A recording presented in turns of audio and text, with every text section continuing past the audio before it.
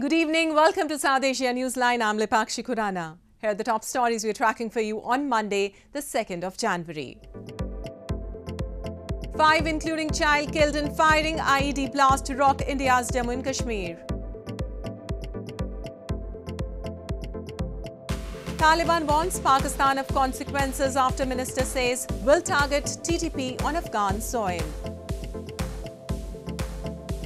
And Sri Lankan president says 2023 will be critical year, plan to turn around economy.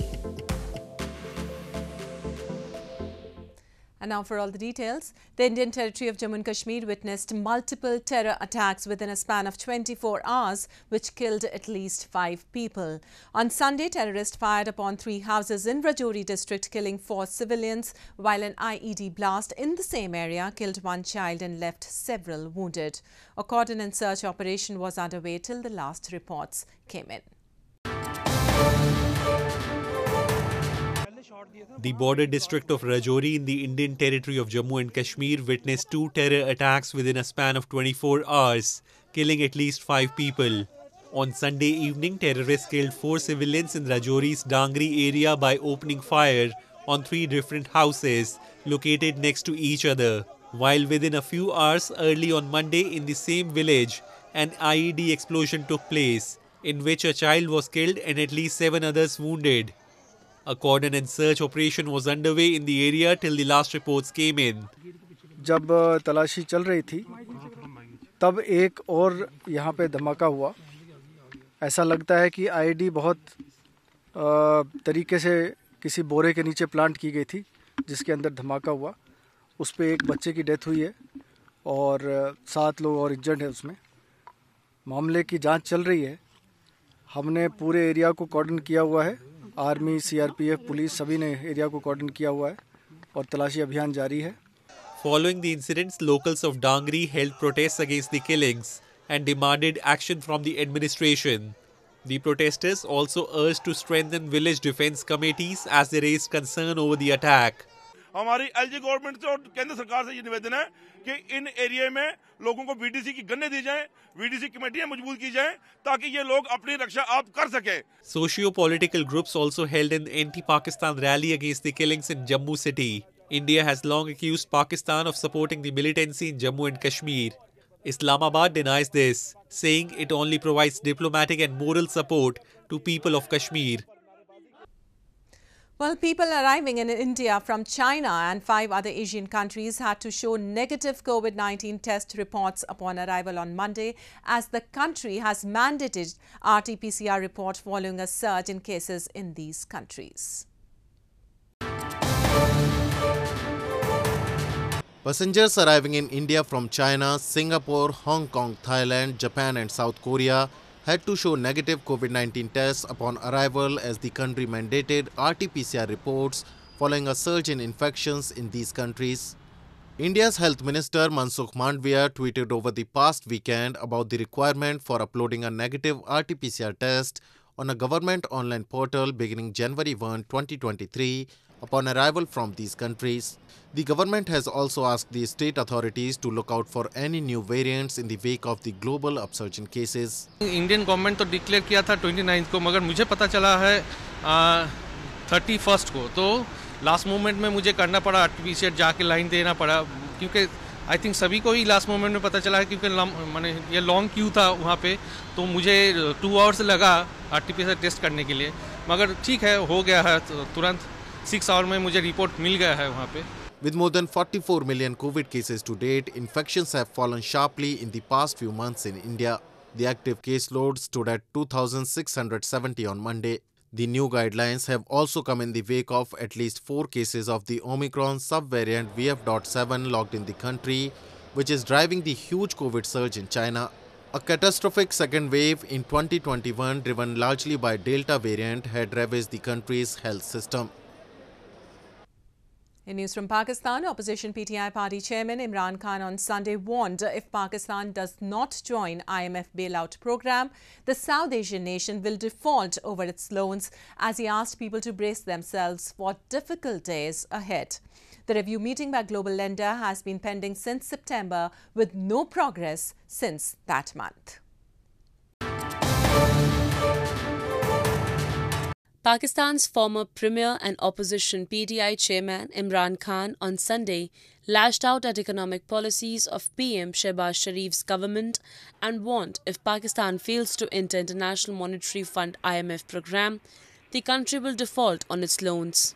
Khan, who addressed his supporters on the occasion of New Year, reiterated his accusations against the incumbent government and said thieves can be imposed on the country, but they should fight together to stop them.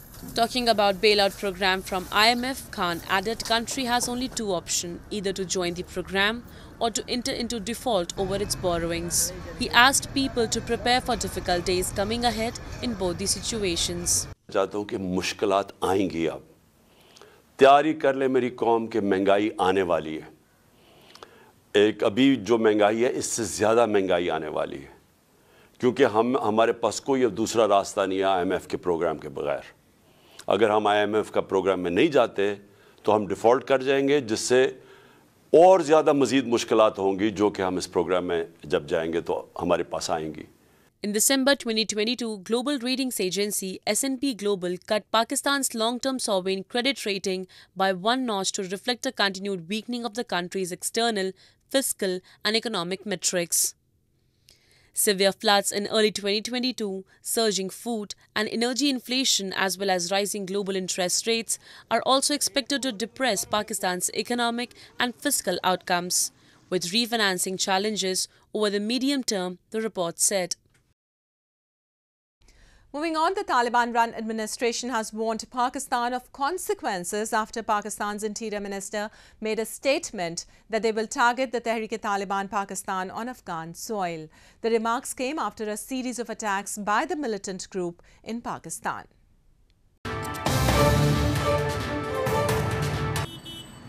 The Taliban has advised Pakistan to refrain from making provocative statements after Pakistan's Interior Minister Rana Sanaullah said Islamabad will target the Tehreek-e-Taliban Pakistan or TTP on Afghan soil following a series of attacks by the militant group. A statement issued by Taliban-run Defense Ministry in Kabul said that claims by Pakistan's Interior Minister that there are hideouts of TTP inside Afghanistan are false and provocative. We call on Pakistan to resolve the matter through dialogue. We are well prepared to respond to any offensive, the statement added. Sanaullah, in an interview with the Pakistani news channel, had said Islamabad may target the TTP in Afghanistan if Kabul does not take action to dismantle them. Pakistan has witnessed a sharp rise in terrorism incidents, especially in border areas, during the past 2 months after the TTP announced to end ceasefire with Pakistan. Pakistan alleges that terror elements operating inside its territory are getting facilitations and support from inside Afghanistan and using the porous border to carry out attacks and for terrorist infiltration into the country. In news from Nepal, Nepal's new Prime Minister Pushp Kamal Dahal is set to seek a vote of confidence in the House of Representatives on 10th January, 15 days after the formation of the government.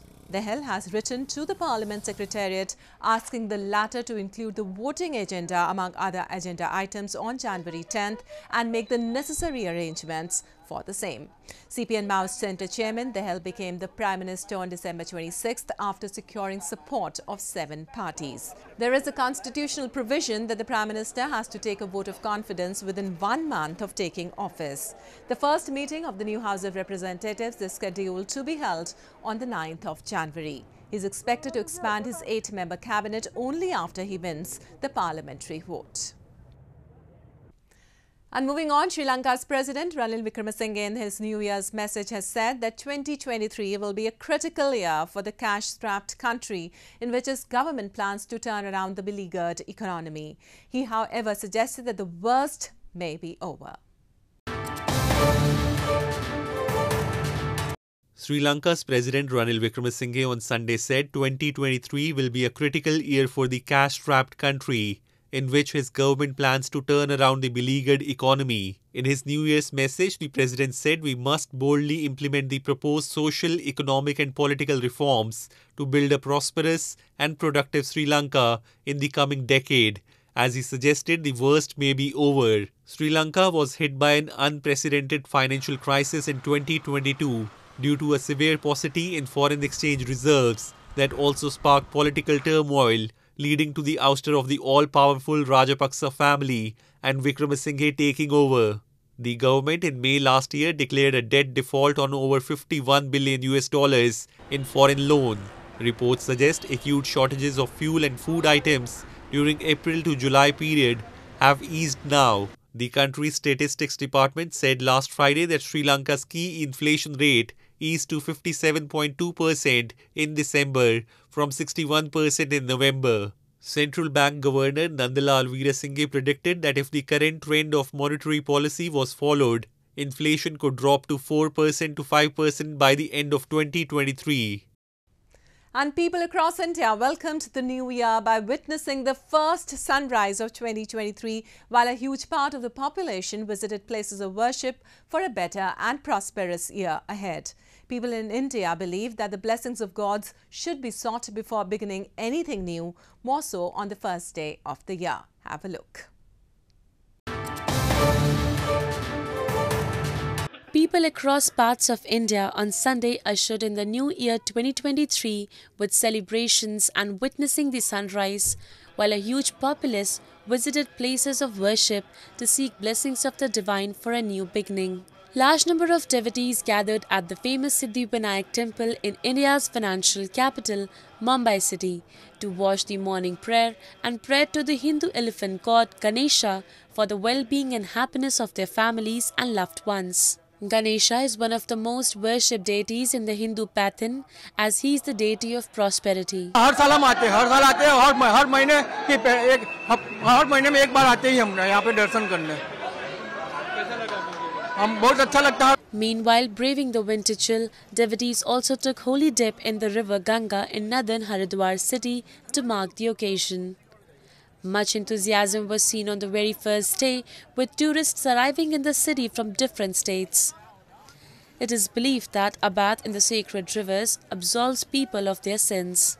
अंग्रेजी नववर्ष के प्रथम दिन हम मां गंगा के चरणों में डुबकी लगाने आए, जिससे कि हमारा ये आने वाला नववर्ष देश व प्रदेश के लिए खुशहाली भरा रहे, हमारी सबकी मनोकामनाएं पूर्ण हो, इस उद्देश्य को लेकर के हम आज यहाँ स्नान करने आए। Similar scenes were witnessed in eastern Puri town, where a crowd of devotees from across the country turned up at the Jagannath temple, which is dedicated to Lord Vishnu, the Hindu god of preservation. People in India believe that the blessings of gods should be sought before beginning anything new, more so on the very first day of the year. Well, that's the way towards in South Asia this evening. Before we conclude, the top stories once again. 5, including child, killed in firing IED blast to rock India's Jammu and Kashmir.